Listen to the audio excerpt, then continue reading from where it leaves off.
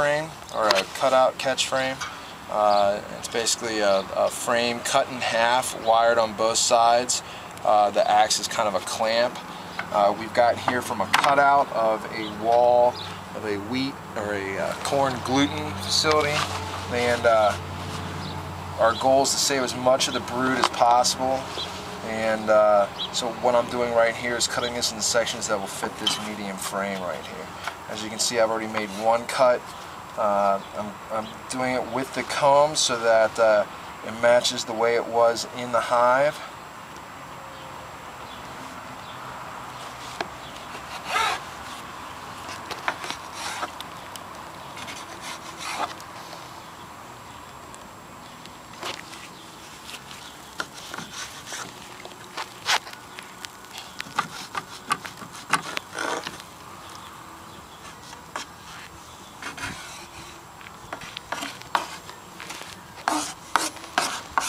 Alright, so there's some loss of brood. There's really no way to get past that.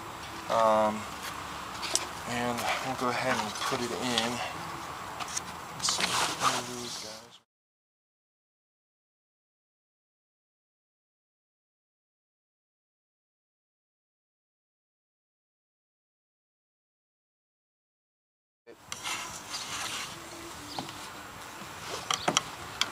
Okay, so and what we'll do is we'll just lay that in there. Okay.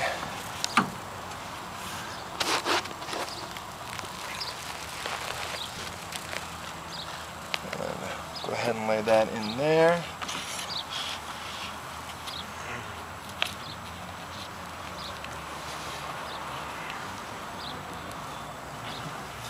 And I know this isn't pretty, but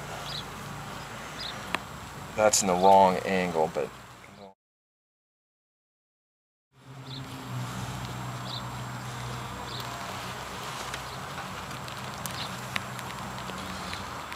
okay, now make sure there aren't any bees under it. There are. I mean, bees, you don't want to crush them. Alright.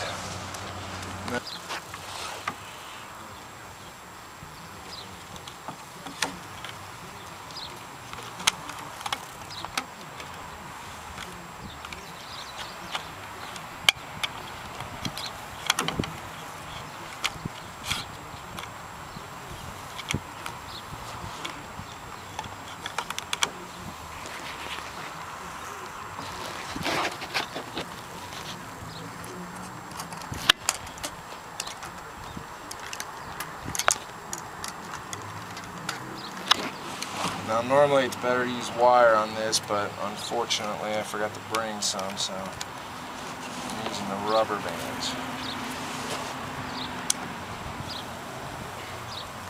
Which isn't the easiest thing to do in gloves. But then there's that. There is a captured frame of brood. They'll eventually connect all that, clean out all the brood that was damaged while I was cutting it. Like I said, that's kind of unavoidable. And eventually this will just be a full frame of wax, which I will then, or they'll have it drawn out completely and all stitched up and everything. At some point I'll just rotate this out and clean it out and use the frame again.